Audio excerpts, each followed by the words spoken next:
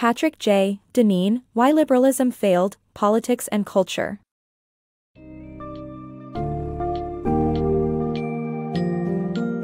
In the book Why Liberalism Failed, PatrickJDeneen explores the historical roots and impact of liberalism on society, examining how it has evolved over time. This thought-provoking analysis highlights the changes in the meaning of liberty and the effects of embracing the common man, rejection of social norms, and the man versus nature relationship. As you delve into this concise book summary, you will gain a deeper understanding of the difference between genuine democracy and liberal democracy and the various ways liberalism has affected culture, education, and technology. Be prepared to engage in critical thoughts about the limits and potentials of liberalism in the modern age.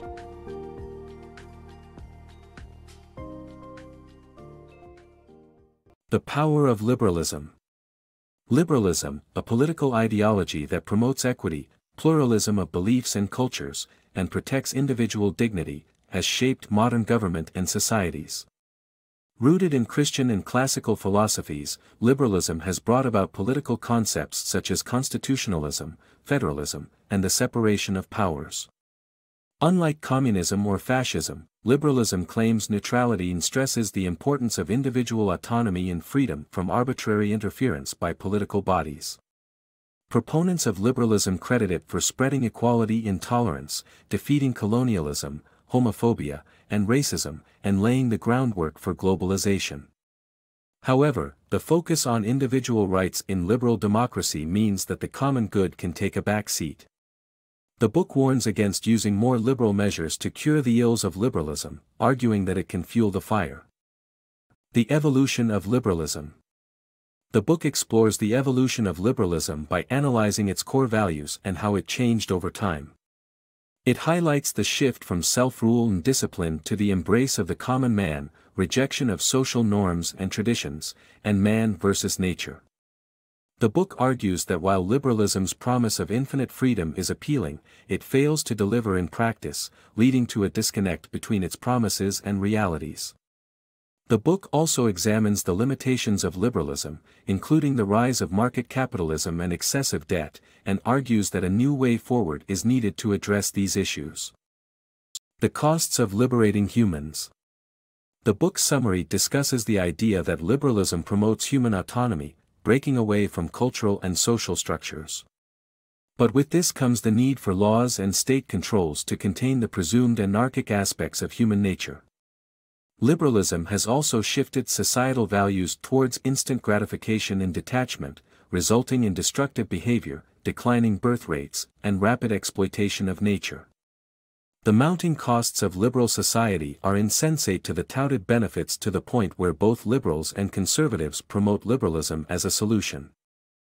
The Breakdown of Liberalism. Liberalism, like a computer operating system, is only noticeable when it crashes. The breakdown of liberalism is becoming more apparent as it has created its own prison of inequality, enforced homogeneity, and reduced freedom.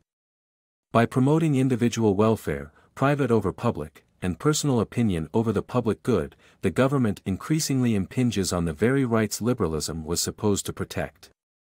Liberalism's logic is unsustainable as it requires constant increases in consumption and ongoing expansion into nature. Its underlying philosophy affects various aspects of society, including culture, education, and technology. The result is an anti-culture that weakens specific cultures and erodes education by denying the need for self-governance. Technology, shaped by liberalism's understanding of liberty, enhances people's drive towards independence, but it also reduces their sense of freedom. The solution is to address liberalism's philosophy itself, not just the problems it creates. The uncertain future of liberalism. The pursuit of liberalism will not solve the problems it created. The fall of liberalism could lead to military autocracy or populist nationalist authoritarianism. However, a viable alternative to the current system is possible. To achieve a better society, we must acknowledge liberalism's achievements, abandon its underlying causes of failure, outgrow political ideology, and develop innovative community-based culture and economics. Through such practices, we can create a new theory of politics and culture that represents true liberalism.